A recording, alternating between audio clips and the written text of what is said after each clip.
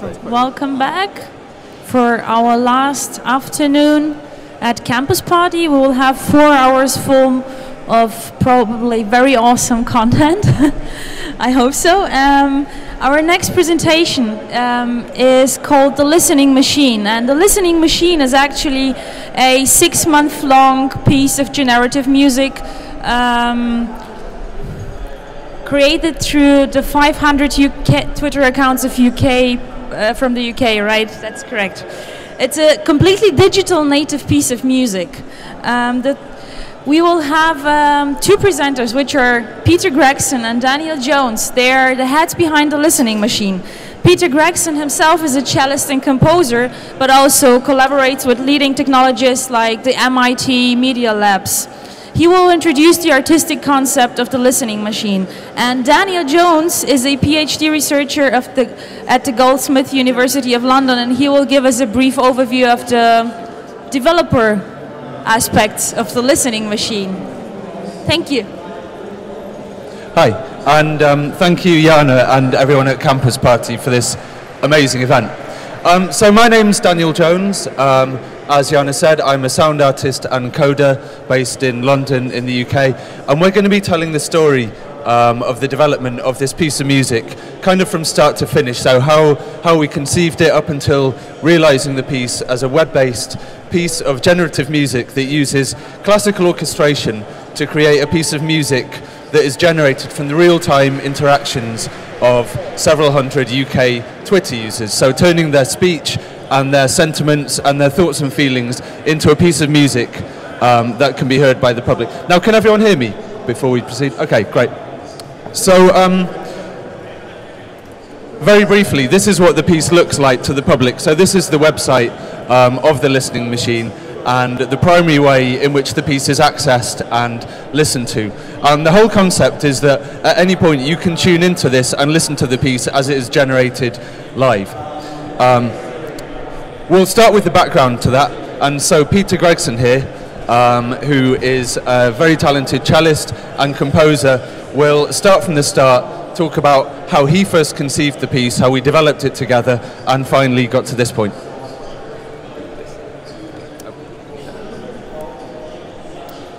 Hello. So as Dan said and Jana has said, I'm Peter Gregson. I'm a cellist and a composer, and a lot of my work involves working with technologists and technology companies. And I was in San Francisco maybe a year and a half ago, and was having some margaritas with a friend of mine who was at the time the chief scientist at Twitter, a guy called Abdur Chowdhury. And while we were talking, it occurred to me that he was describing big, sort of unimaginably large data sets with the same words that we use to describe music. And he was talking about the orchestration of data, he's talking about the width and the spread, the volume, he's talking about users in little groups, like we define members of an orchestra or members of an ensemble. And I got really excited by this and thought, wouldn't this be brilliant to make a piece of music from that? To hear what that sounds like. Data visualization is very, very fashionable in British media at the moment. You can open up any newspaper and find graphs of kittens and kittens who own shotguns, all these sort of things. But it creates a snapshot in time. It doesn't have a sense of flow, and it doesn't have a kind of human element to it, which music does. And I was thinking, well, piece of music, we can create a really fluid sense of what data does and how it interacts and how it moves around the world 24 hours a day. So then thinking, well, any piece that we would create couldn't just be about individual bits of information, individual pieces of data. It had to reflect human phrasing, it had to reflect dynamics of conversation and emotion in the same way that Twitter conversations... Is that feedback coming from me? Okay.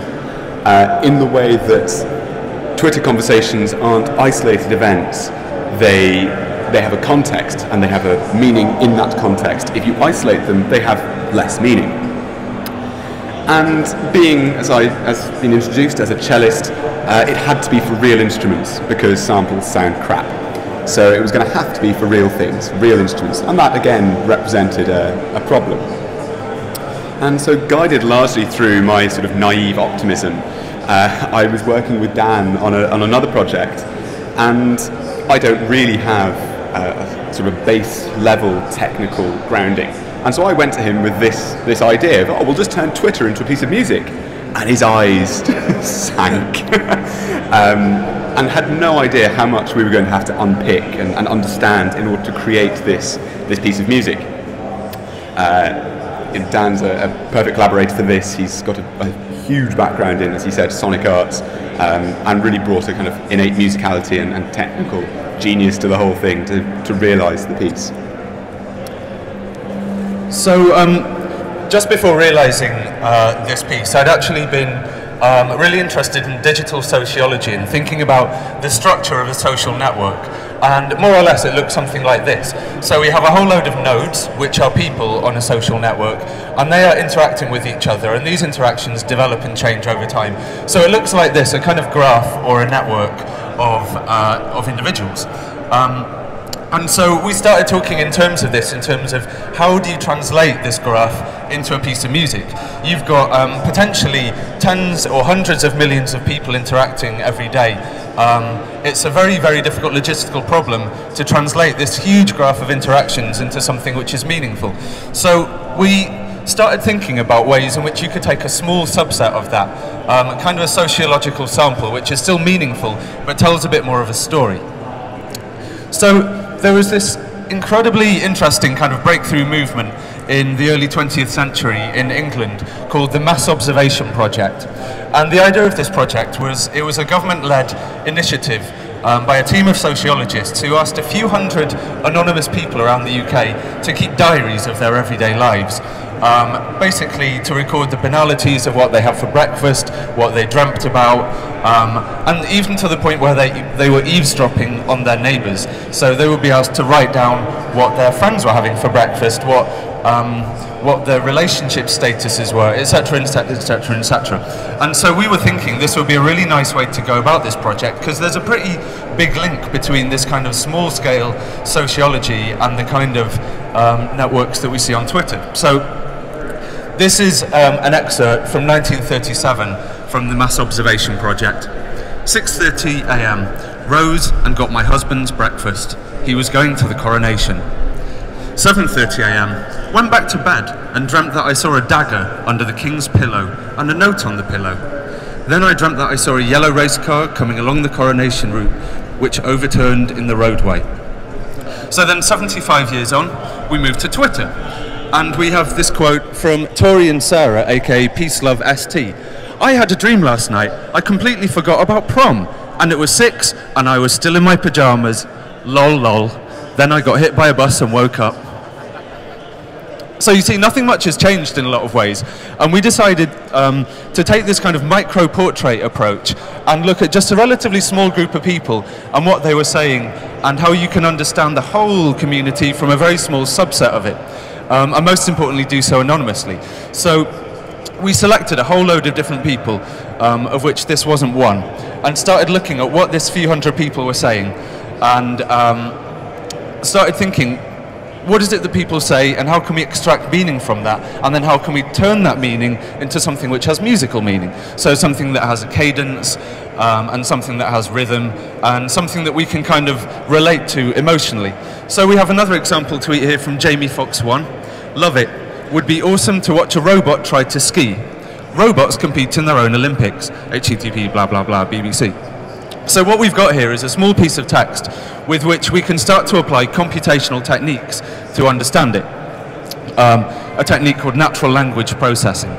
So using a program, we can analyze each of these words and try to extract what they are saying semantically. So firstly, love it. Now this is clearly a positive sentiment, and so we know that emotionally this is a kind of this is a positive tweet in a way. Awesome, likewise. And the more of these positive words, the more positive we can infer that the sentiment behind it is. And likewise, we can then look at the nouns and subject matter of this to extrapolate topical meaning. So they're talking about robots, they're talking about skiing. This is clearly related to sports and technology.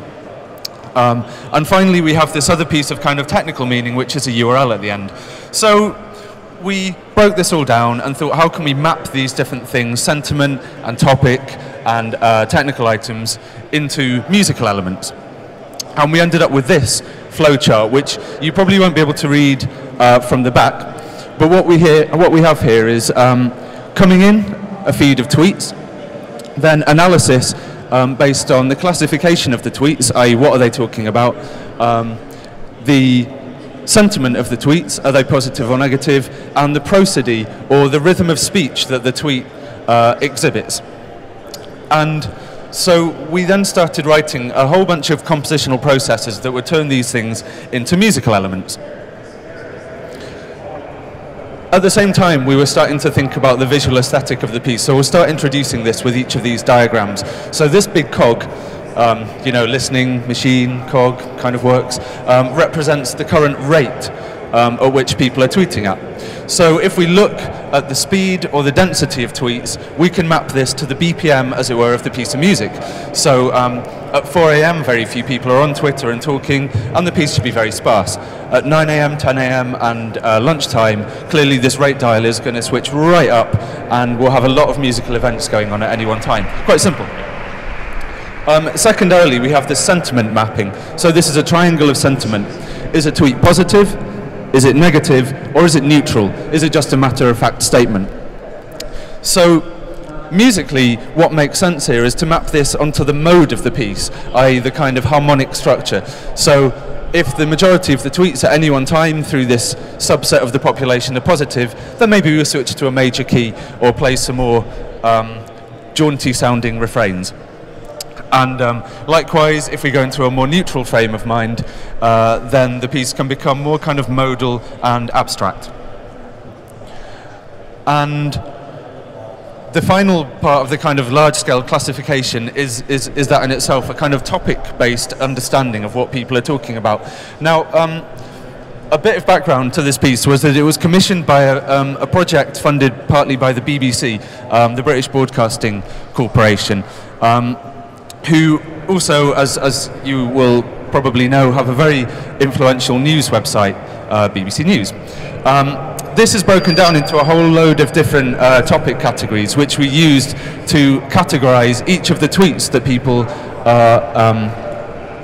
the tweets that are produced within this sample, so that we can say, okay, this tweet seems to be about sport, this tweet seems to be about technology, and this will raise the likelihood that we'll play kind of tiny little modular themes related to these things. So we have a sports theme, we have a technology theme, and each of these are then broken down into a whole load of interlocking parts, which can be recombined and regenerated and translated, most importantly, into all of these modes.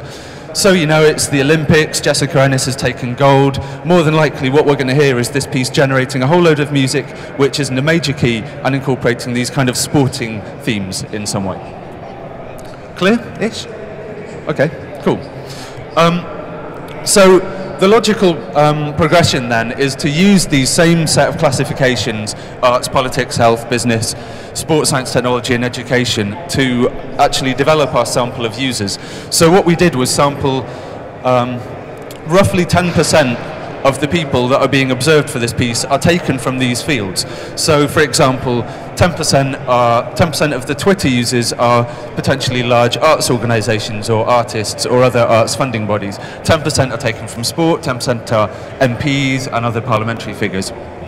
And we did this through a bunch, again, of algorithmic processes to sample from Twitter lists to develop this anonymous sample. And it really was important to us that these people didn't know that they're being followed. So up to this day, not a single person whose tweets are being turned into music actually knows about this. Because obviously the problem is, the moment they know, they're going to game the system and start going la la la la la la la and turn the listening machine to mush. So we're thinking that at the end of the project we'll reveal to all of these people who they are and, you know, thank them for essentially composing this piece of music that we've taken all the credit for. The one thing that we've missed so far is, what is the actual music? So we know it's in a major or minor key, we know it might play a sporting theme, but note by note, how do we generate the individual patterns? And this was the final piece of the puzzle, and actually the part that took the most thinking and the most work and the most recording. And the way in which we decided to do this was going back to the text of these tweets and actually taking the rhythm of the words within each tweet and then translating those into musical patterns. It's quite a simple concept, but one that was surprisingly effective. So here again we have this tweet. Love it. Would be awesome to watch a robot try to ski. Robots compete in own Olympics. And what we can then do is translate that into a musical phrase. Dun-dun, dun-dun-dun, dun-dun, dun-dun, dun-dun, dun-dun, dun-dun, dun-dun. It might go. Hopefully somewhat more tuneful. So, okay. So we did this by looking at the text, dropping anything that's not a vowel. So we're just looking, so here we've got it, I, o, I, e. So we look at each of these vowels, use a pronunciation processor in a language called Python to extract these vowels, and then also take the rhythm of the speech, which will generate the rhythm of the notes. So here we have a sentence, the pronunciation of a typical sentence expressed as music, and turn each of these vowels into a musical note by mapping them on a scale based on whatever mode we're currently in. So if we're in an F major, it will map each of these vowel sounds to a corresponding note in the F major scale. And so hopefully you should now be able to hear this. The pronunciation of a typical sentence expressed as music.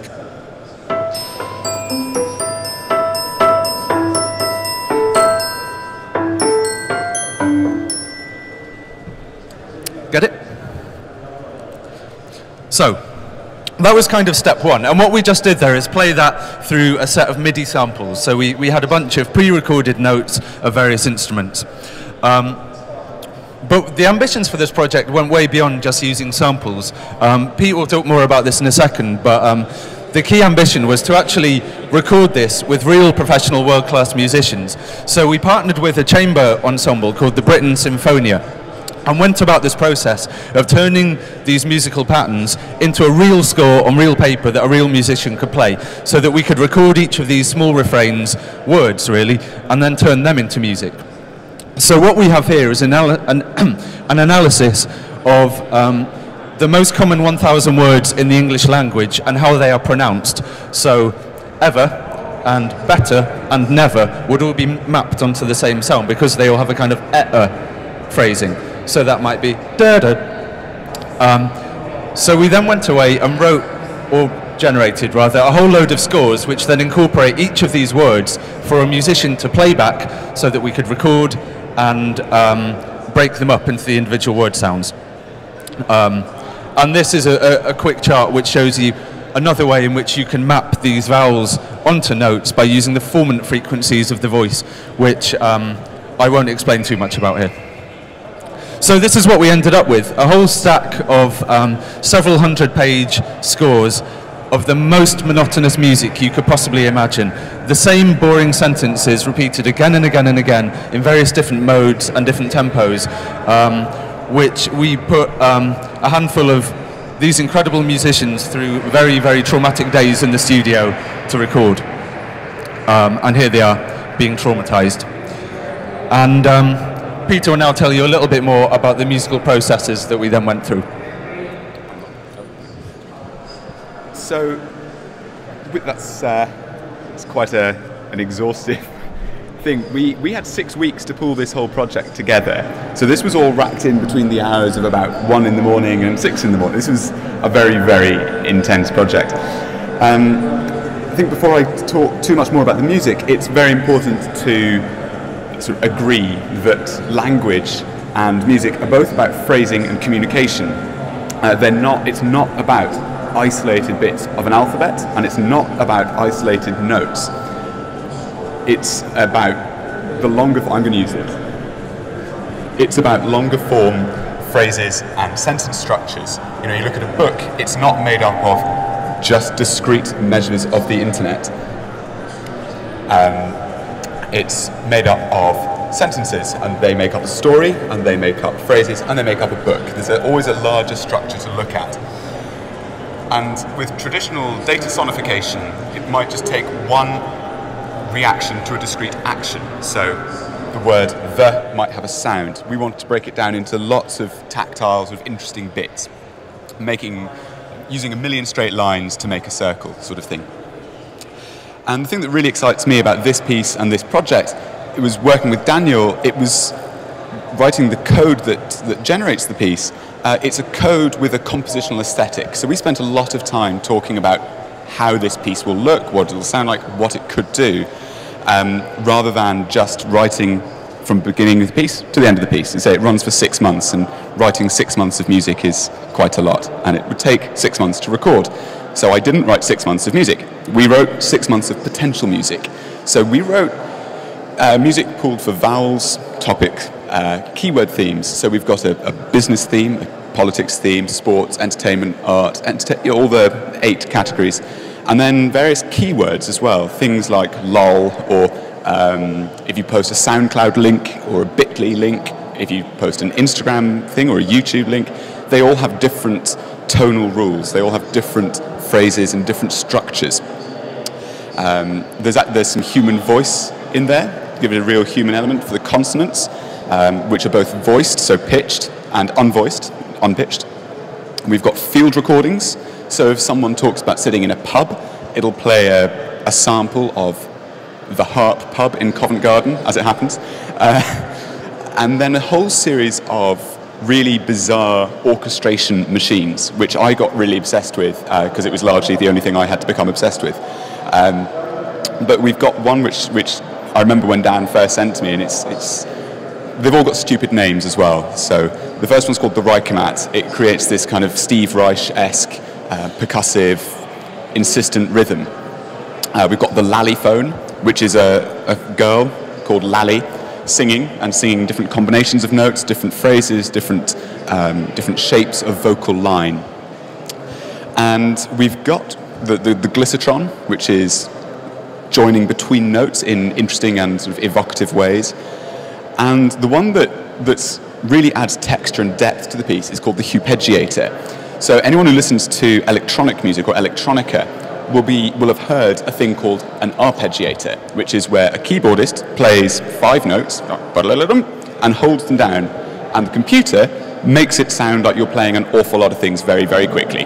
And it'll go, it'll regenerate instantly, and it sounds brilliant. I really like that sound, and I think Dan probably did before. If he didn't before, he does now, and really sold on this concept of we needed to find ways to instantly add density or instantly thin it out, and we didn't have too much time to record people doing every option. So it came up with this thing called the Hupeggiator, which was to get the orchestra of musicians to play predetermined chords, so notes that we had set into the major, minor, and modal tonalities for each different environment, and record the permutations of those notes in their own way. So get them all in a big room, isolate the studio, so everyone's sitting in the same room at the same time, recording, and get them to play the 2 notes in front of them with any rhythmic stress they wanted. So I over here might go da da da da da da da da da da da da da da for, it was a really embarrassing length of time. It was like 3 hours or something, that session. It was horrible. And over here you might have someone going da da da da da da da da da da, and over here you might have someone going diddle diddle diddle diddle bum. You put them all together and you get one chord. It's a unified chord, but it sounds huge because they're all playing in time, but they're all playing them in different orders. And the really exciting thing with that is it means we can recombine those. So any 2 notes, they don't just have one function. They can be used in all sorts of different permutations. And it really makes it sound very expensive very quickly. And that's normally how you would look at writing a piece of music. You look at orchestration techniques, how to get the most out of a piece of music. And with this, you can't control those things in advance. We don't know what people are going to say. So writing for that comes into this world of potential music again. It's all in. We called up the file count just before this. All in, it gives 43,966 discrete musical elements, which I really now want to go and count through an opera, but I mean that just feels like quite a lot. It feels like quite a lot of stuff. actually, just before I move on, the topic themes and the keyword themes are also modular. They are longer pieces. They're 12, 15 bars long. They're a minute or 2 minutes long, some of them. But they all work on top of each other, and all individual strands can be separated out and played with any other strand at any other time. So all the music, although it's very melodic and tonal and actually sounds quite nice, it can be played with itself in any sorts of ways. So it can constantly keep evolving. And although this piece isn't in sonata form, in a traditional classical model, and I don't think it should be, it does have its own way of musically representing human conversations, heart, thoughts and feelings. And it's got this very distinct aesthetic and its own identifiable sound world, which I think is the key thing. We had all sorts of interesting problems with recording this. It was tedious. I think each day we had to get through 6,000 bars of music, and it was not enjoyable.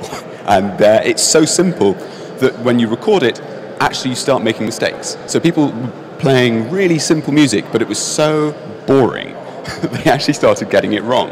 And so we had to find interesting ways of getting them excited and getting them playing with sort of fun extended techniques, and which ultimately ends up making it sound far more exciting because you get these real human sounds. So hopefully between our both kind of little how this piece works, it's quite complicated under the hood, but at the front end it's very human. It's, as Dan said, it's kind of gnarly in the morning, it's quite busy at lunchtime, and it chills out through the night. It's really ambient and relaxing. It's sort of the opposite of what radio stations do, and I like to think of it as a sort of human playlist. So it creates this lovely kind of ambient piece of music through the night. So it's back to Dan. So I wonder if at this point we should actually listen to the piece as it is. We've talked a lot about the music and you heard a very cut down version, but because it's a web-based piece of music, of course we can have a listen to this live with luck. So this is the website, thelisteningmachine.org. This is a cross-platform thing, so you should be able to listen to this just as easily on an iPad or iPhone or a desktop. And up here we have a play button which will give us a live stream of the piece using the tweets which are being spoken over the previous minute or 2 minutes. So let's see if it works.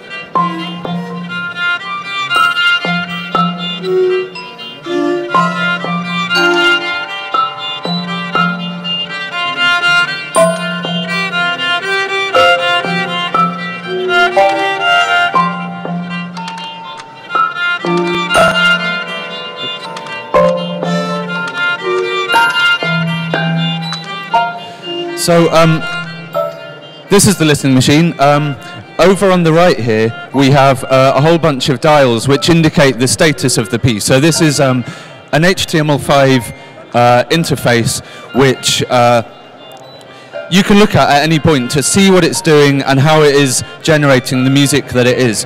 And so here we have this sentiment dial, so clearly people are in a slightly more negative frame of mind at the moment. This is the rate, which is currently quite low, but should pick up again towards the end of the working day as everyone gets back on the old tweets. And in the bottom right we have the subject categories. So it's looking like at the moment science is the most prominent in what people are discussing, or it could be that it's the scientific sector of our population which is being most active.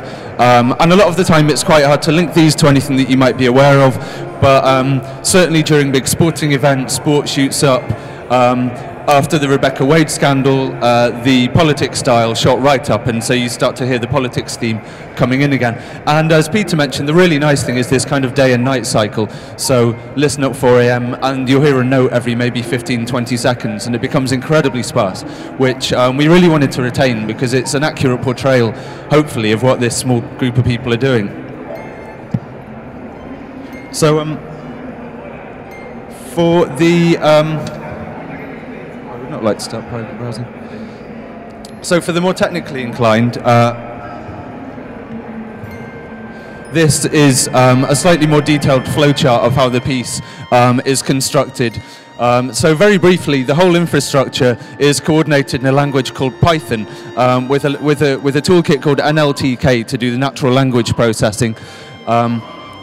And at the end of the day, what that is doing is triggering a whole load of samples and frameworks in an environment called Max for Live, which is an Ableton Live extension linked with Max MSP.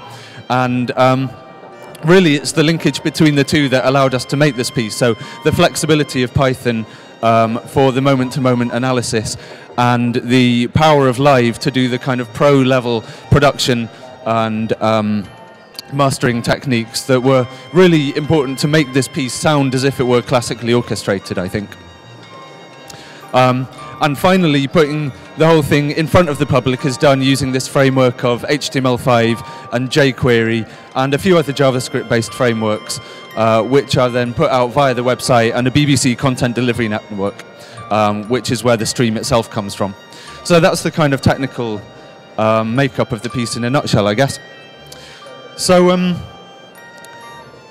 that's the piece, really. I think now's the time to kind of reflect a little bit on why we were doing this and what its meaning is to us and what it kind of tells us about composition and about the world of digital. So Pete will talk a bit more about that. And actually, the other thing I forgot to mention during my last little tirade was you talking about mixes and you know, it's a piece of music. The way you mix a piece of music before you release it is you finish recording and you finish the piece and then you make sure it sounds good. It's very hard to do that when the piece doesn't exist. So we had this really fundamental problem, which is how do we guarantee it's going to sound at least acceptable? In the time leading up to it going live, we were really into this, it's just got to work, it's just got to work. And how do you make it sound good? So we ended up deciding that the way we were going to do that was, instead of having a kind of overarching sound and like a Pink Floyd album has a kind of consistent reverb, we went in and made the violin, we isolated the violin and made the violin just sound like the best bloody violin we could make it sound like. Made the cello sound great. We made the oboe sound great. We made everything just sound really nice.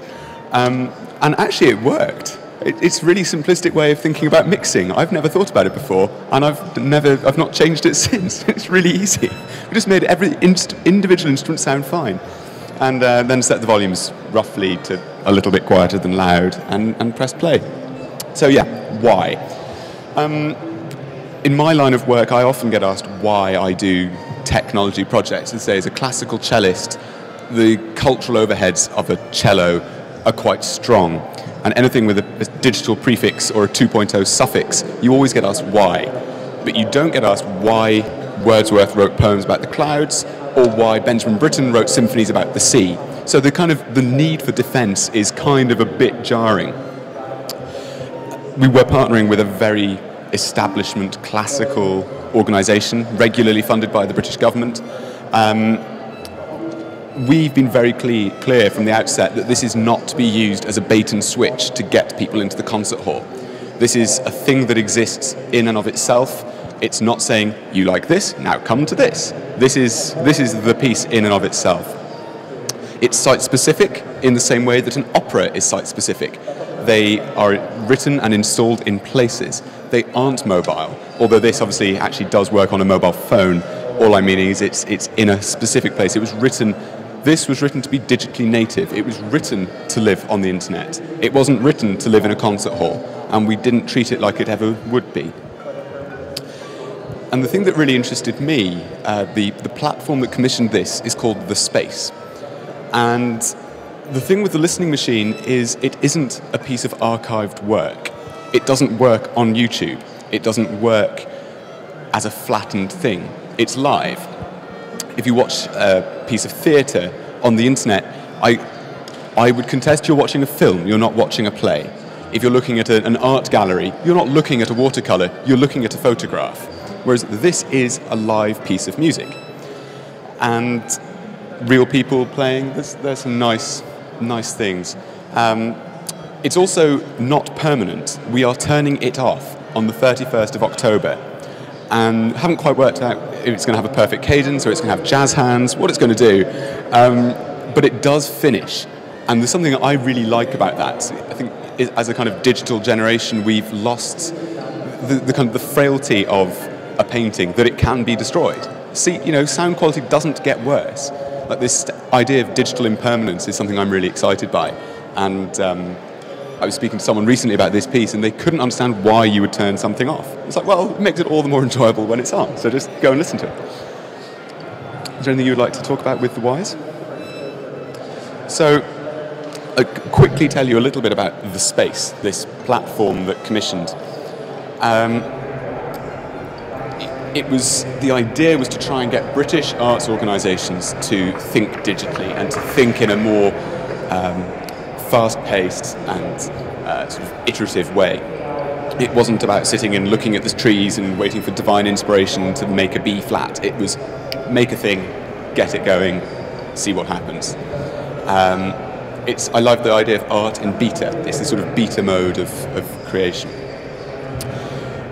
And although I'm unlikely to actually ever play in a concert hall to as many people that have listened to the listening machine, I don't really think it's about the numbers. People actually care about this, and it's completely bizarre. When it goes offline, if a computer breaks or the internet, something goes down, we hear about it within minutes. People send us tweets, they email, they blog about it, there's an instant feedback loop. And I, rather unfortunately, seem to be getting these alerts on push on my phone. I can't turn it off. And so keep getting these things through. If someone's saying, oh, it's not, or why is it sounding like this, or why is it not happening, or it's off. It doesn't happen all that often.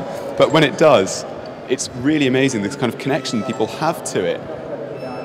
And recently found on SoundCloud, people have started to remix it. So people have been doing little extracts and then making remixes of it and sharing them. I can't remember if there's a group.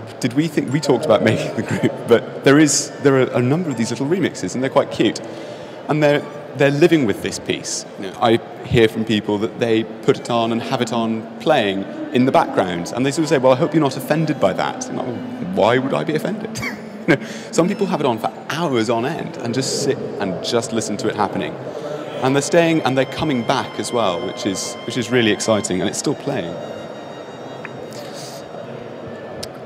And just to close on the Space, we're always, as artists, we're always challenged to create relevant work and to create work that means something in its own time, which is fine. But in my humble opinion, this is the first time that the funding model has felt relevant. They've identified key partners, they've identified people to go and make work and just make you get on with it. And it feels like this has taken a long time to become relevant to us in the way in which we work. But I'm sort of relieved that they are starting to look at their role in the creative process. So, yeah, we've got a little demo, or Dan has a little demo, which he'll let him talk about. Yeah, so we thought it would be quite nice, as something unique to this event, to actually demonstrate this sonification framework behind the listening machine, to generate a short piece of music based on all of the tweets from the past 12 hours or so that have gone up with the CP Europe hashtag. I imagine that many of you have been tweeting as part of this. So what we have here is a little Python script which has a log of all of the tweets that have taken place since, I think, about 5 a.m. This morning. And so what this program is going to do is it's going to run through each of these tweets. You can see if I can embiggen it. Somewhat embiggened. So it's going to go through these tweets at the same rate at which they appeared and translate the text of the tweet into a piece of music that it will then play back to you. Well, fingers crossed anyway. This is a bit of an experiment, so bear with me. So it will just take a sec to load up all of these tweets, and then you'll see it running through.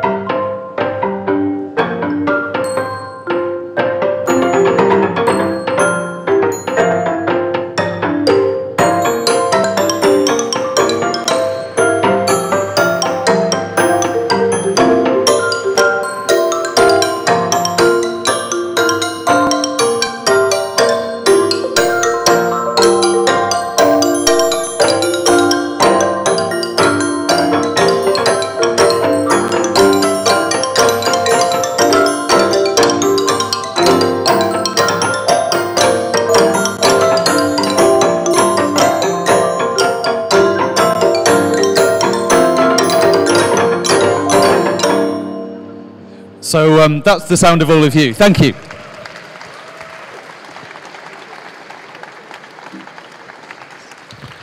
And so there's much more information on our website, listen.org, and we are, of course, on Twitter as Listen Machine, and Peter Gregson here, and Idioforms, which is me.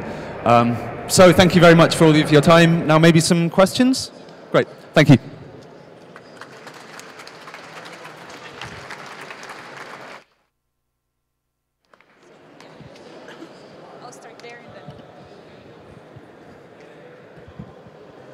Hi. I was just wondering, and maybe you sort of touched on this via your closing, if you guys have thought about, maybe not immediately, but like after this is sort of finished and passed, I don't know, you could maybe almost think about it as like taking this on tour. So like, because all the tweets that you're using to drive this are from, I assume, people based in Britain, at least sort of nominally.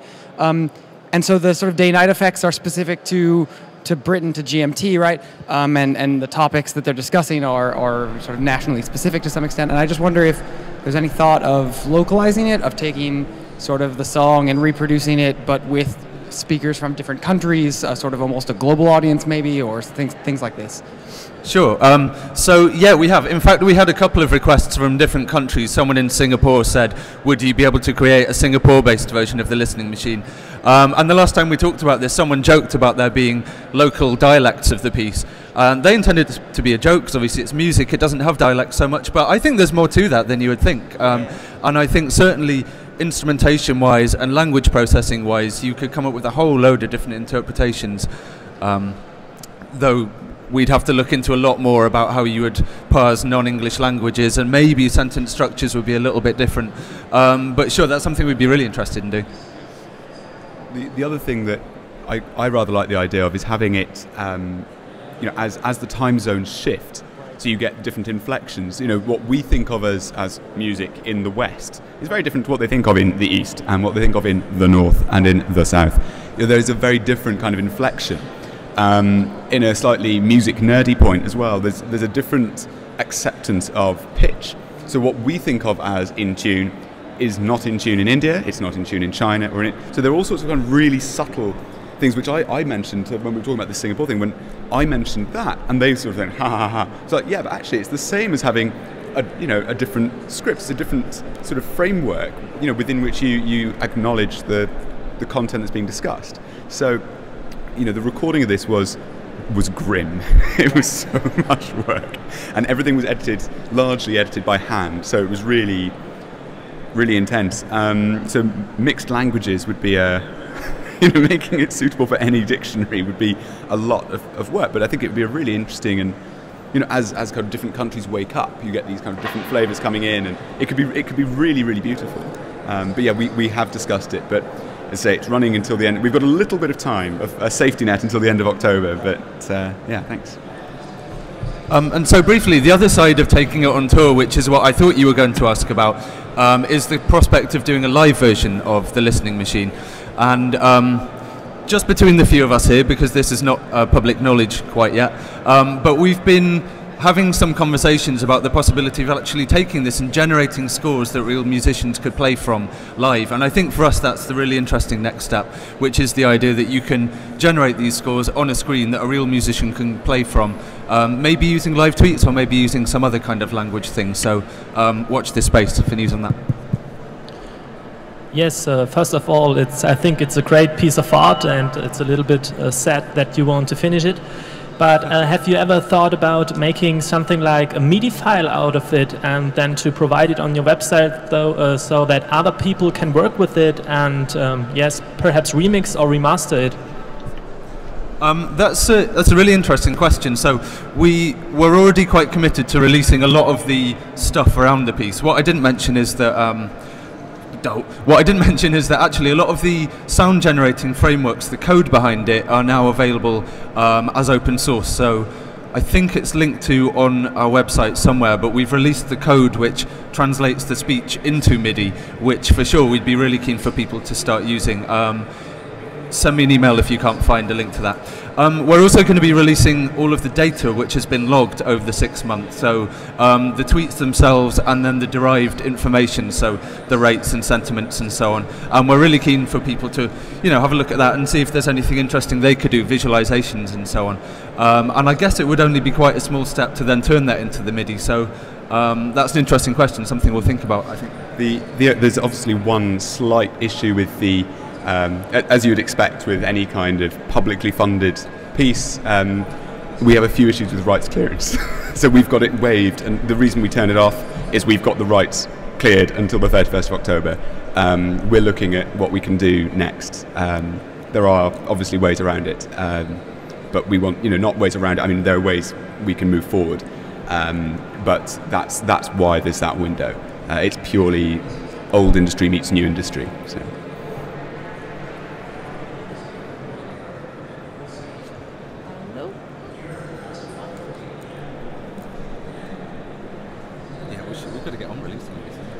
Hi. Have you noticed any patterns, for example, on a Monday morning, is the music particularly sad and Friday evenings particularly happy, or monthly, weekly, daily patterns? Do you know, I don't know how many times we've talked about this project in public. I don't think anyone's ever asked that. No. That's actually a really good question. On a little side note, I will answer that in a second. All the kind of categorizations are really quite straightforward. I mean, the Olympics, we had quite a lot of sport. It's fairly easy to work it out. And actually, sometimes I can identify what's being talked about because I'm cool. But the one that was really interesting was during the Queen's Golden Jubilee. So the Queen doesn't get sifted on the BBC News website, where the Queen's always on the front page if she does something. So it's not like under parochial news, it's not under sport, it's not under where does the Queen come? And I don't know how many of you know about the kind of finer points of British regal stuff, but the Queen is apolitical. She can't vote. She doesn't have political clout in the UK. But the Jubilee, it was all political music. I was listening to it. I was sitting in an airport lounge. Like, why is the politics theme being played all day long?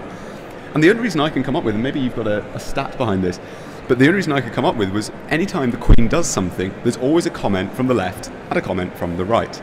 The two major parties always comment, and that is where I think that's where it gets sifted. I'm pretty sure. But yeah, so we did slightly discuss having themes for specific events, but then I think we decided it was against the kind of the objective of the piece to have like discrete musical languages. But to your question about Monday mornings, Friday mornings, I haven't noticed anything. I don't listen 24 hours a day. That would be scary. But you do absolutely hear transitions. You can hear a kind of general swell.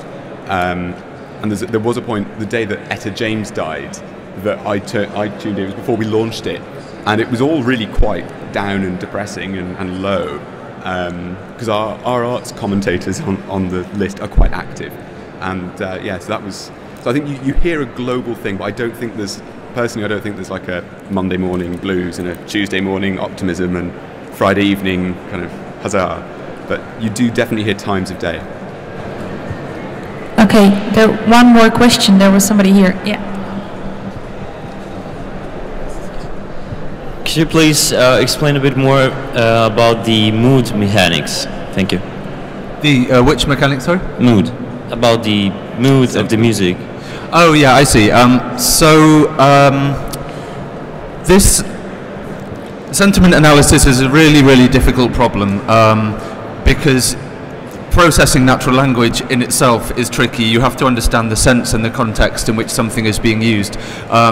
Even humans can actually only accurately judge the mood of something about 70% of the time, apparently. And our system is a bit below this even. The way that it works is that it looks for terms which are commonly associated with positive or negative emotion. So smileys are a really big one. You put a smiley in your tweet, that's a dead giveaway. It's more or less going to be positive. Words like awesome, fabulous, fantastic, amazing. And then there are words like abysmal, terrible, crappy, blah, blah, blah, which are associated with negative. So what you get is a correlation. And it's really a best guess. Like, you can get it wrong. Something could be... You might say this wasn't fantastic. Obviously, that's actually a negative sentiment, but picked up as positive. But if you've got enough tweets coming in, you average it out, and you tend to get a pretty good representation, more or less. I mean, it's inaccurate, but it's accurate enough. This isn't a sociology project, so in a way we can get away with a bit of loose around the edges. And the way in which we did this technically was again by using a Python framework called the Natural Language Toolkit and a corpus called SentiWordNet, the sentiment addition to WordNet, which is a whole lookup table that links words to their sentiment. How positive is this word? Superb if it's used as a verb, etc., etc. So that's the overview. And just from a music point of view, all the themes, all the keywords, all the content is in major keys, minor keys, and modal keys. So we've got all the music covered. So you can be really happy about politics, really sad about politics, and completely factual about politics. And it'll play the kind of the average of that. And some of the themes, I mean, the politics theme is quite morose. The sports theme is quite upbeat or quite aggressively downbeat. So that, you know, when I was writing that bit, I was thinking, well, those sorts of musical aesthetic decisions, like people get quite emotionally charged about some things and they don't really get too emotionally charged about others. So trying to account for that in a vaguely human kind of way as well. But yeah. Thank you, Peter. Thank you, Daniel, for presenting us the listening machine and playing the demo. We will continue in a couple of minutes with the next presentation on our mobile apps, interactive albums via mobile apps with Yuli Leftov.